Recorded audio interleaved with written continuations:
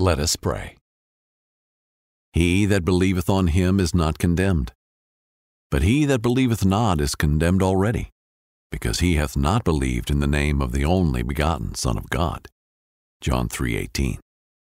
Dear God, thank you for your love and mercies. Thank you for watching over me and providing protection in your arms. Please help me to seek you in times of trouble. Please remind me of your unconditional love during times of doubt. I know that I cannot do things on my own, so stand by my side as I face the challenges of today. Free my thoughts of negativity, guilt, and shame, and allow my faith to grow with each new day. Amen. Thank you for listening to today's daily prayer. For more inspiration and an incredible message from our feature pastor, stay tuned to pray.com's Sunday service. Hey, this is Jody Sweeten from the podcast How Rude, Tanneritos. As a nostalgic voice from your past, I'm here to remind you that amongst the stressful and chaotic existence we live in 2024, you deserve to get away. It's time for a vacation, no matter when you're hearing this. And let me tell you how you'll get there. The 2024 Hyundai Santa Fe. Want to bring the family to the mountains with the Santa Fe's available H-Track all-wheel drive? Well, it's got standard third-row seating and available dual wireless charging pads for the kids who just want to stare at their phone and not talk to you. You know what I mean.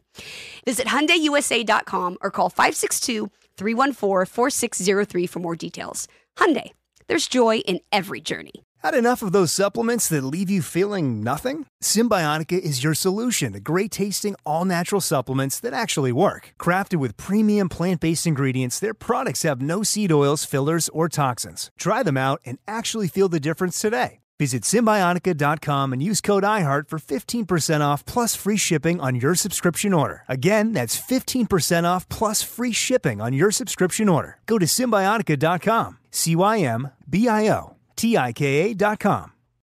Hi, I'm Cindy Crawford, and I'm the founder of Meaningful Beauty. When Dr. Sabah and I decided to do a skincare line together, he said to me, we are going to give women meaningful beauty. And I said, that's exactly right. We want to give women meaningful beauty, which means each and every product is meaningful. It has a reason to exist. It's efficacious. You're going to get results. And then you just go out and live your life. Meaningful Beauty. Confidence is beautiful. Learn more at meaningfulbeauty.com.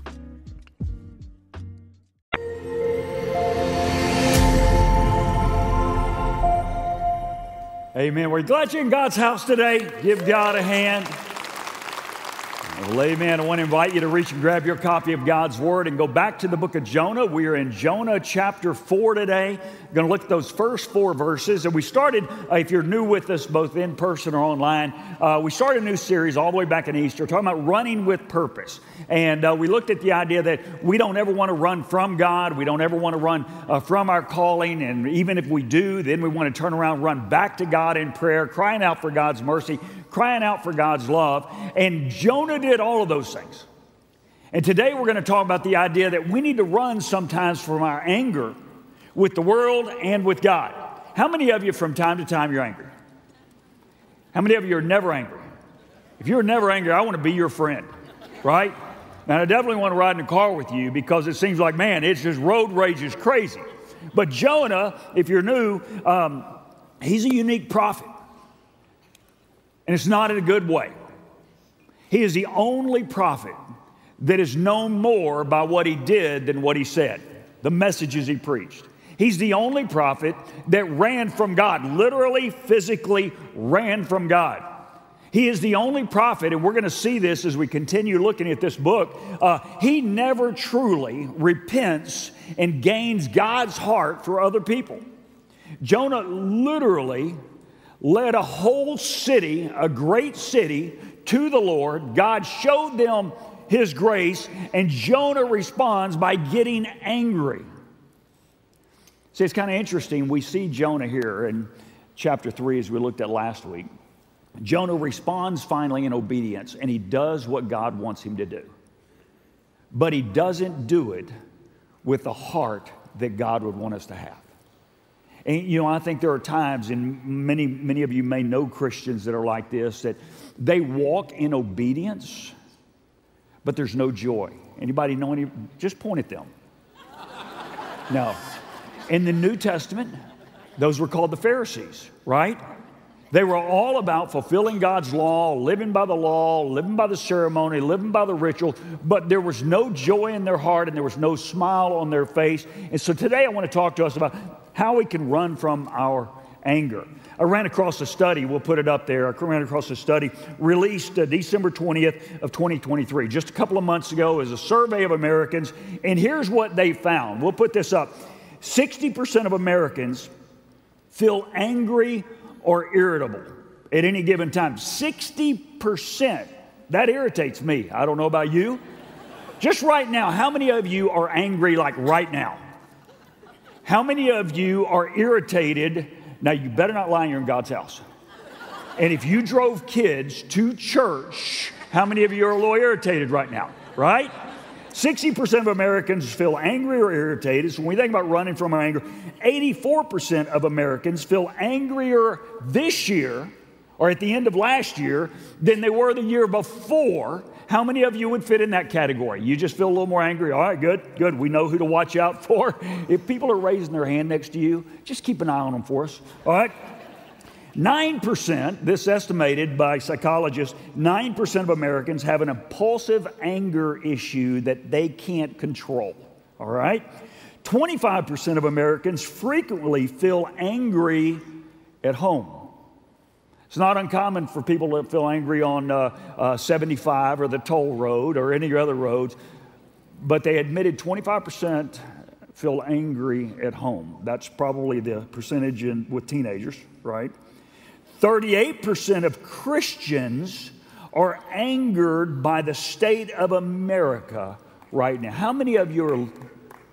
Yeah, that's 100%. We don't know, so the whole 38% are in our church. I can just tell you right there. It's all of us. There are other churches out there that they're not angry. I mean, we're just angry to look around and go, man, how is this going on? So I want to invite us to look at Jonah chapter 4. Let's look at Jonah here today, but let's rebuild the story and set it up. Let's go back to Jonah chapter 1, verse 1. Let's look at this prophet. It said, the word of the Lord came to Jonah, son of Amittai. It says, go to the great city of Nineveh and preach against it. That was the call, because its wickedness has come up before me. But Jonah did what? Instead of going to Nineveh, it says, but Jonah ran away from the Lord and headed toward Tarshish. He went down to Joppa, where he found a ship bound for that port, and after paying the full fare, no discounted tickets, all the way, paying the fare, he got on board, sailed for Tarshish to flee from the Lord. Now, you remember what happened? We talked about this a couple of weeks ago. God sent a storm to shake them up. The sailors began to cry out and pray to their God. Jonah went to sleep. They cast lots. Sure enough, it was Jonah. Jonah said, he's got a death wish. He says, throw me overboard. They go, we don't want to do that. We're going to roll harder. No one sends in isolation. Others are going to have to cover for you. We looked at that. If you missed those, go find those online. They finally throw him over. He is sinking to the deep. God provides a fish. The fish was not judgment. It was help. God, and from the belly of the fish, Jonah cries out to God, forgive me and give me grace. God does. The fish spits him up, vomits him up on dry ground, and Jonah thanks God. And we said, although there have already been a lot of miracles, the greatest miracle of the book of Jonah is that there was a chapter to it all. Because Jonah did absolutely nothing in chapter 1 to earn a chapter 2. He was disobedient. He was running from God. He hated the idea. He literally paid the fare. He paid the fare to go in the wrong direction. He was willing to die before he was willing to obey God. It's kind of crazy, but God stepped in and literally saved him from himself. How many times, if I'm honest, has God done that for me? How many times has God saved me from who? Me, right? And so here it is. So look at Jonah chapter 3, verse 1. We'll put it on the screen. So now Jonah has thanked God for a second chance. It says the word of the Lord came to Jonah a second time. Everybody say a second time. So here's the key. How many of you celebrate the fact that we serve a God of the second chance? All right? And we do. But can I tell you this? When God gives you a second chance, It's so you can still do the stuff He wants you to do. All right? A lot of us say, man, I'm just so glad for God's grace and His love and His compassion. God's given me a second chance. You know what the second chance was? To do what God told you to do the first time. And so, child of God, if you're sitting here and you're celebrating God's second chance, and I will tell you, you're looking at a pastor who is grateful that I serve a God that doesn't just give second and third and fourth and fifth, but an infinite number of chances, but it's always a chance to then do what God wanted you to do the first time. And so pick it up, listen, notice what it says. It says, then the word of the Lord came to Jonah a second time. That's a great miracle. And notice what God says. Now do what I told you to do the first time. Go to the great city of Nineveh and do what? Proclaim to it the message I give you. So remember, God gives you a second chance to do what He told you to do the first time. All right? Jump down. Let's see what happens. Verse 5. The Ninevites believe. So Jonah rolls into Nineveh. He rolls in kind of disappointed. He's obeying, but his heart's not in it. He's obeying, but his attitude's not right. But he goes in and preaches, probably with a little more venom, hoping he can just rail on them and then leave and say, all right, I did it, God, let me alone. Notice what happens, verse 5. It says, the Ninevites believed God, a fast was proclaimed, and all of them, from the greatest to the least, put on sackcloth. Boy, you would think Jonah would say, I'm sorry, God. You're an awesome God. You're an amazing God. God, I don't know why I doubted you. I don't know why I didn't trust you. I didn't know why I headed for Tarshish and not for Nineveh. God, you did a great thing. Now jump down. What did God do when He saw the Ninevites repent? It says, when God saw what they did and how they turned from their evil ways, that is always the goal. When you think about a sinner or someone you want to witness to or someone, man, that is headed down the wrong journey or wrong path, the prodigal in your life that you know, your greatest desire is that they would turn from their wicked ways and come back. And so notice what it says. It says, when God saw, He saw it, what they did and how they turned from their evil ways, which is the goal, God relented. God relented and did not bring on them the destruction that He had threatened. You say, why would God do this? If it was an evil city and a great city, let me put it to you simply. God saw the who, not the what. See, Jonah saw everything, the what, that the Ninevites did evil, right? God saw the Ninevites. And Jonah is very much like us. When we think about being angry in our country, how many of you just look at the news or see something on social media or read about some event happening and you look at it and you see what they do and you are angry? See, we're a lot like Jonah. But here's the beauty of a God who lives in a different dimension and sees from a different perspective. When you and I see the what, God sees the who. God sees the people, the Ninevites. Remember what Jesus said in John chapter 3, verse 16 and 17? He says, for God so loved the world, that's the who, that's all of them, that He gave His one and only Son, that whoever, notice the who, not the what, believes in Him should not perish but have everlasting life. A lot of times we stop right there. But look at verse 17. For God did not send His Son into the world to condemn the world, but to save the world through Him. See, the whole reason Jesus was sent is because God saw the who. God saw the whoever. Yes, God sees the what, but He also sees the who. Why? Because it was the who, the person, the individual, the man or the woman that was created in His image. And so God is always looking to save. The reason He sent His Son is that whoever believes in Him would not perish, but would have everlasting life. Then verse 17 says, man, God didn't send His Son into the world to condemn the world, but that the world might have life through Him. So what's our call? Man, as we make our journey in work and life and wherever we're about and every relationship we're in, even if we're in a relationship somehow, in a conversational relationship or working with someone, when you look at their what, they're a Ninevite.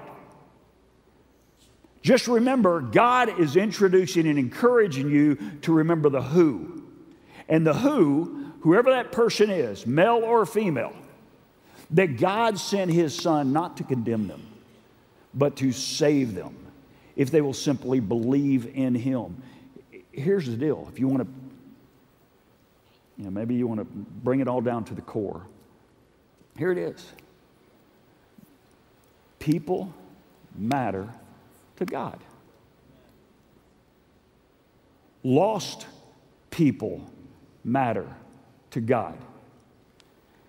Ninevites matter to God. The big question for us is not does God love them, is do they matter to us? Do people matter to you? Do lost people matter to you? Do the Ninevites in your life matter to you like they matter to God? That's ultimately our call. Yes, we can hate the what, but we have to understand God loves them. And God has put us in their life, and we all have Ninevites in our life. God has put us in their life to introduce them to the who truly wants to save them. And see, and that's ultimately our call. And we want to, we step back and we look at what happens and what people do and how they sin and the commandments they break. And we remember that, man, we were broken, but for the grace of God, there go I. We remember all of those things.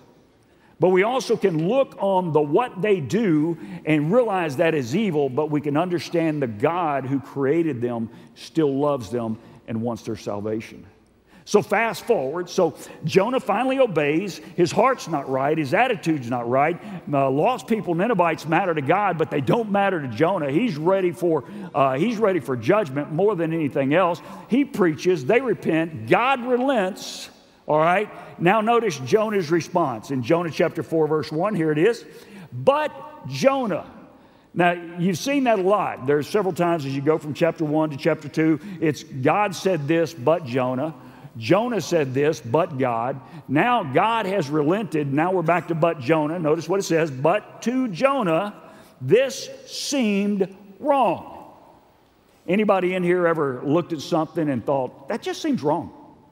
It just doesn't seem right at all, right? And that's what it says. To Jonah, from Jonah's perspective, it seemed wrong. Why? Because they were evil people. They were wicked in all of their ways. And he became angry. There's your word. How do we run from our anger? He became angry, and he prayed to the Lord, isn't this what I said to the Lord when I was still at home? That is why. Jonah says, this is exactly what I knew would happen, God. Is that sure enough, I would go preach to them, and you would save them, and I'd be fired up. Because I would rather them experience judgment than grace. And so he says, this is exactly what I said would happen. And he goes, that is why I tried to forestall by fleeing to Tarshish. He goes, I knew that you are. Now notice, I think these words, these Hebrew words, he's kind of dripping with sarcasm. You can almost imagine God, God, here's the problem. When I went to, before I even came here, I knew that you're a gracious God. You're a compassionate God. You're slow to anger and abounding in love. I knew you were a God who relents from sending calamity. Now, Lord, take away my life. My guess is if I was God, I would think, that's a great idea. We're all about done here, Jonah. How many of you know what I'm talking about, right? Jonah, you're exactly, that is a good, why didn't I come up with that? I'm the God of the universe. Yeah, I'm done with you, Jonah, right? So it's interesting. Jonah says, all right, and by the way, he's got a death wish, right? This is not the first time. This is the second time. He said, throw me in the deep. I want all this. And now here he is. He preaches. They repent. He wants to die. Just crazy. It doesn't make any sense to me. He says, the Lord relents. And now, Lord, he says, take my life away. For it is better for me to die than to live. But the Lord replied, is it right for you, Jonah, or us, to be angry? So that's the question. Is it right for us to be angry? So if you're living in an angry space, an angry life, angry world, angry emotions, angry heart, angry attitude, how do we run from our anger, even when God's in the midst of it? Thought number one, stop playing God. Don't play God.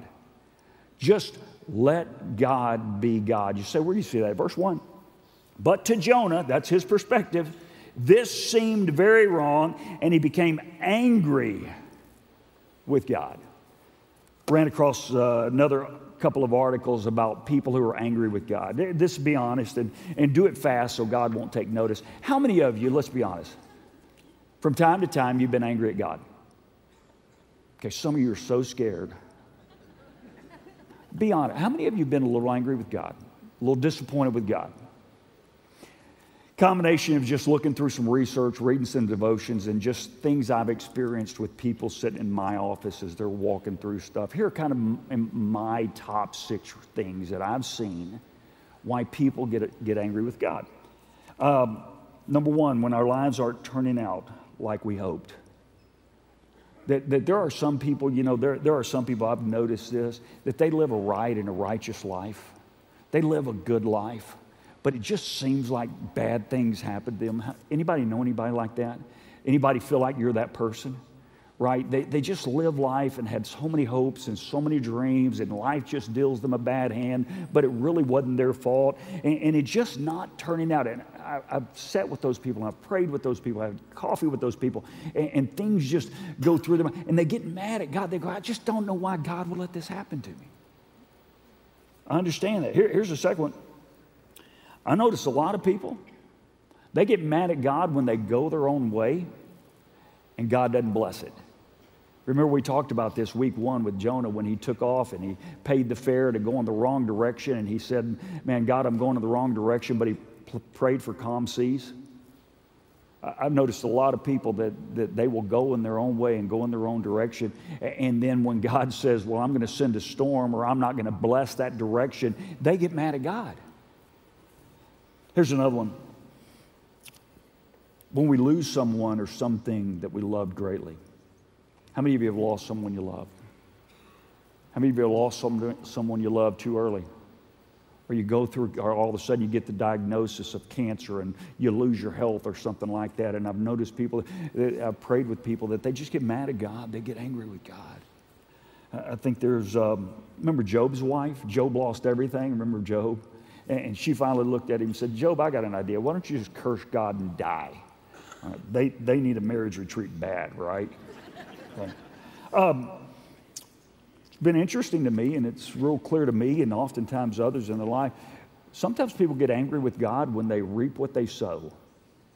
They've been sowing to the flesh all their life, and all of a sudden they reap to the flesh. And they want to blame God for allowing that to happen. And if that's you, my encouragement to you, sow to the Spirit, don't sow to the flesh. Because as it says, God is not mocked. You will reap what you sow in your marriage, in your kids, in your relationships, in your occupation, in your job, in your community. When we hurt somebody by someone who's a Christian. I've sat in my office and someone said, man, this person did this to me, and they're a Christian, or they're this, or it was a minister or a pastor or a deacon, and people get angry. And maybe there's some here that you're mad at God because of what someone else who pretended to be a Christian did. And I want to encourage you, let's run from that. Here's the last one, and this is Jonah's problem. Known people that are mad at God, when God blesses someone, we want him to curse. Anybody ever been in that situation, that perspective, where you're sitting here going, Lord, maybe you didn't say it exactly this way. This is just the way I say it. God, I'm way more righteous than they are.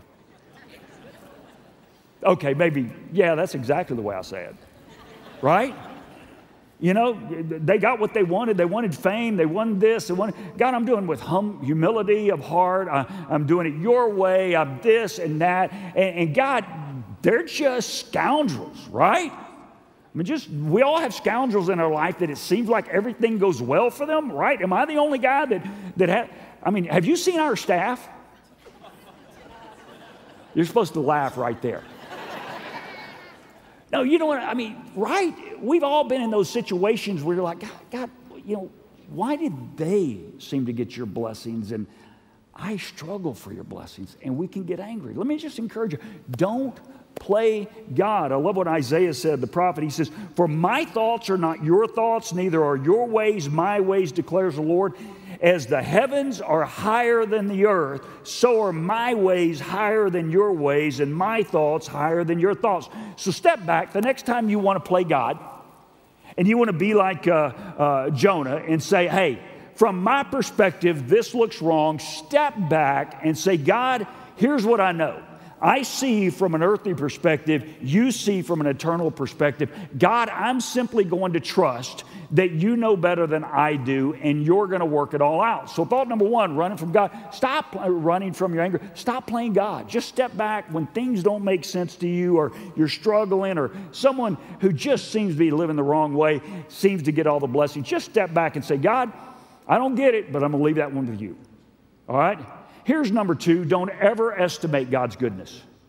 Don't ever estimate God's goodness. That's exactly what Jonah did. Jonah underestimated God's goodness. Here it is in verse 2. It says, he prayed to the Lord. This is after they've repented.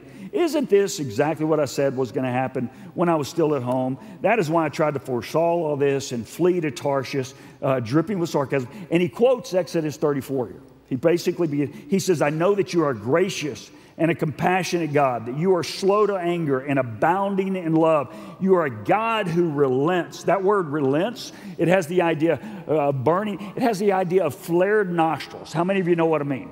That when someone, you ever just seen someone that all of a sudden they get a little fired up, they haven't said anything, but you just look at the nostrils and you can just see them. They're ready to hit somebody. That's exactly the Hebrew word. It says, man, God, I know you're one that instead of flaring your nostrils, you show your grace. You show your love. And so he says, I know that you are a God that is compassionate and gracious, slow to anger, abounding in love, a God who relents from sending calamity. And this is an indictment from Jonah. Remember Jonah, just brief outline. Remember what happened? Jonah was disobedient. He went into the fish. He ended up on dry ground. He thanked God for salvation. He preached to the Ninevites. God gave them salvation. Jonah gets mad. You're like, Jonah, you're the poster child for being a recipient of God's grace and compassion and love. But you don't want God to give it to anybody else. So let me give you a couple of thoughts. When you think about it, you can read that Exodus 34 passage. Let me give you a couple of thoughts from right here. When you think about don't ever underestimate God's goodness. Number one, don't ever forget that we serve a God that is completely gracious and compassionate. And we've all experienced it. How many of you know for sure you've experienced God's grace in your life? How many of you can look back on your life when you've been more like Jonah than you would like to admit, and you've experienced God's compassion? We've all been there. And man, as I think about how many times God has been gracious and compassionate to me, how I should also want God to do the same thing for others. I love what the psalmist said in Psalm 103, verse 8 and following. He says, the Lord is compassionate and gracious. God is slow to anger and abounding with love. He's a relenting God. He's a loving God. He will not always accuse, nor will he harbor his anger forever. He does not, listen to this, listen to how many times us, our, and we are in here. He does not treat us as our sins deserve or repay us as our iniquities deserve. For as high as the heavens are above the earth, that's the way his thoughts were, so great is his love for those who fear him. As far as the east is from the west, so far he has removed our transgressions from us. Man, how many of you take great comfort in those words? Right? That God doesn't treat me as my sins deserve, as my transgressions deserve, but instead, God is a gracious God, and as far as the east is from the west, so far God has removed our transgressions and sin from us. Don't ever forget that God is a gracious and loving and a compassionate God. Here's number two. Don't ever forget, not only is God gracious with us, those who love him, but God is also patient with sinners. That's where God was with the Ninevites. That's what Peter says over in the book of Peter. He says, man, God is not slow. God wants everybody to come to repentance. And so that's what Jonah didn't understand. That God, why are you so patient with sinners? Why? Because God prefers repentance over judgment. Remember what it said? Verse 17, John 3, God did not send his son into the world to condemn the world, but that the world would be saved through him. That's God's desire. So if you ever look around and say, God, why do you put up with that? Well, I can tell you why. Because he is a patient God. He is a loving God. And then step back and do what I want to do, and what we should always do is remember the times that God was patient with us. Look what Isaiah said in Isaiah 43, verse 25. He says, I, even I, this is God speaking, I'm the one who blots out your transgressions. Now I want you to read this little phrase, this next phrase. God blots out your transgressions, not for your sake, but notice what he says, for my own sake, and remembers your sin no more. See, God wants to forgive you and show you his grace and love. Why? For his sake. He created you in the image of God. God doesn't want anybody to spend eternity in hell. He wants all of us to come to repentance. God doesn't want us to reap what we sow if we sow to the flesh. Why? Because at the end of that road, at the end of that folly, at the end of that are the consequences and the results of the sin we committed. So what does God do? He wants to be patient, so instead of us continuing down that path, we would turn away. So here's the third thing we always have to remember about God. Not only is he compassionate and gracious and loving, he's patient with sinners, but don't ever doubt this, God is a just God. There will come a day when grace is no more. There will come a day when it is judgment day. Until he comes, the writer of the book of Hebrews said it is appointed for a man or a woman, a person, once to die and then judgment. See, you better make a good decision here about what you're going to do with Jesus, because there is going to come a day when we're going to look in God's eyes and he's going to say, what did you do with my son? If you said, I rejected him, it would not be loving for God to say, all right, I'm going to make you spend eternity with him. Instead, God is going to say, listen, you rejected my son on earth. Man, go live where you wanted to in eternity apart from me. But God doesn't want that. But don't ever doubt in the midst of the fact that we serve a gracious, compassionate, and loving God who is patient with sinners. Don't ever forget the fact God's just. So wherever you are in this room or online, you better make a decision for or against Jesus Christ.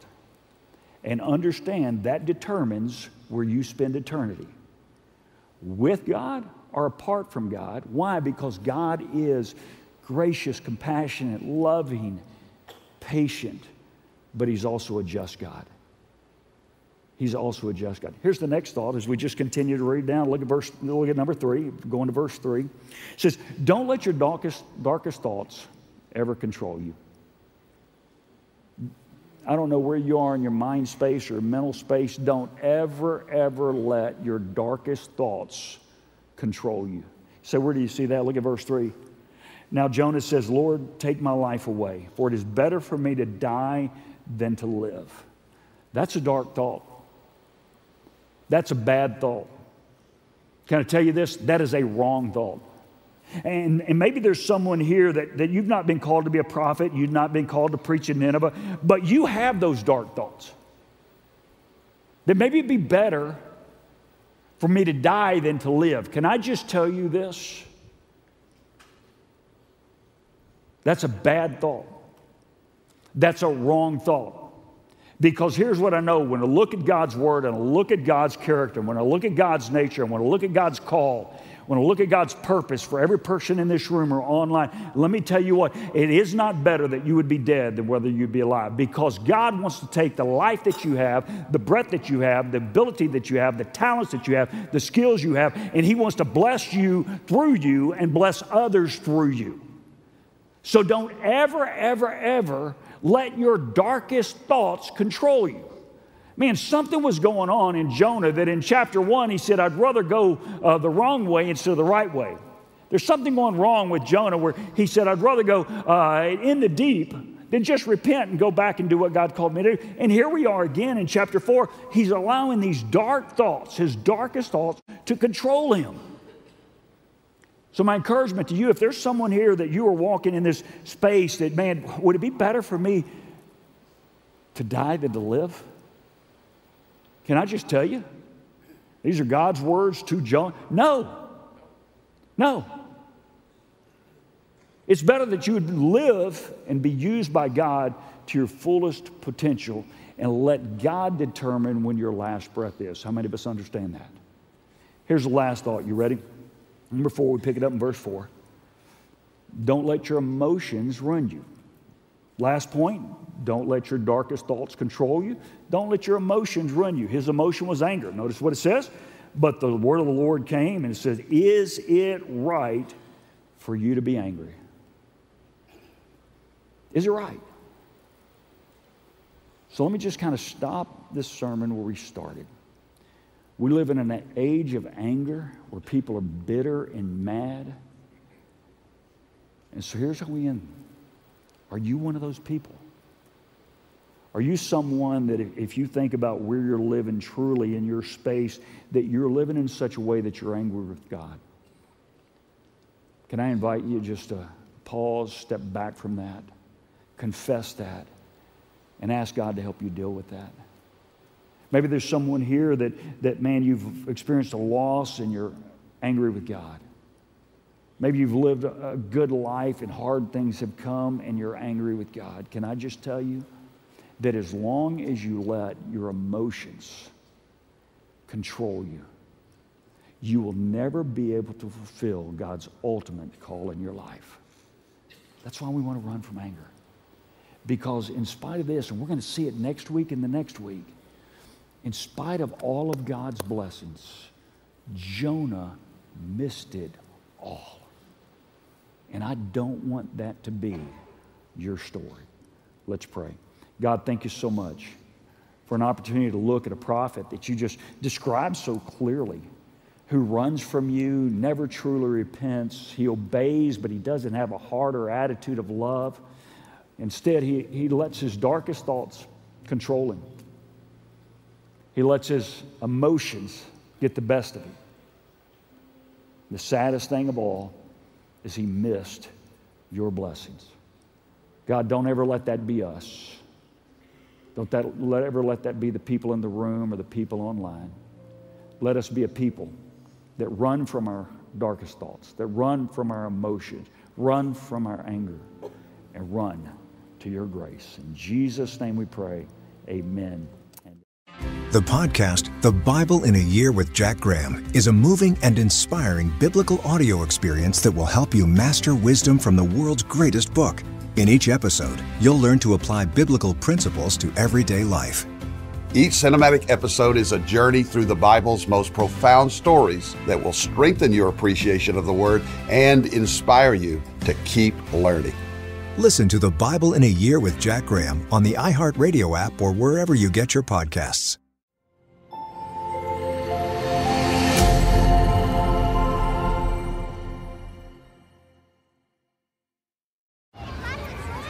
Hey guys, back at the playground again, huh? Yep. You know what this playground could use? A wine country. Heck yeah, and some waves so we could go surfing. Oh, yeah. Love that. A redwood forest would be cool. I'm in. Ski slopes. Let's do it. Can a girl go shopping? Yeah, baby. Wait! Did we just invent California? Discover why California is the ultimate playground at visitcalifornia.com. This is Tracy V. Wilson from Stuff You Missed in History class. The national sales event is on at your Toyota dealer, making now the perfect time to get a great deal on a dependable new car. Like a legendary Camry built for performance and available with all-wheel drive, you can count on your new Camry to get anywhere you need to go. Or check out an affordable and reliable Corolla with a trim for every lifestyle. From the hip sedan to the sporty hatchback, there's a Corolla built just for you. Check out more national sales event deals when you visit buyatoyota.com. Toyota, let's go places. Need an easy button to feed your baby? Baby Brezza's Formula Pro Advanced makes a perfectly mixed warm formula bottle automatically at the push of a button. No air bubbles, no fuss. Literally, choose your temp, select your ounces, push start, and you're done. Works with virtually all formulas and bottles. Say goodbye to the 3 a.m. feeding chaos and hello to this revolutionary stress-free solution. Raising a baby is hard enough. Let Baby Brezza make feeding a breeze. Get your Formula Pro Advanced at babybrezza.com.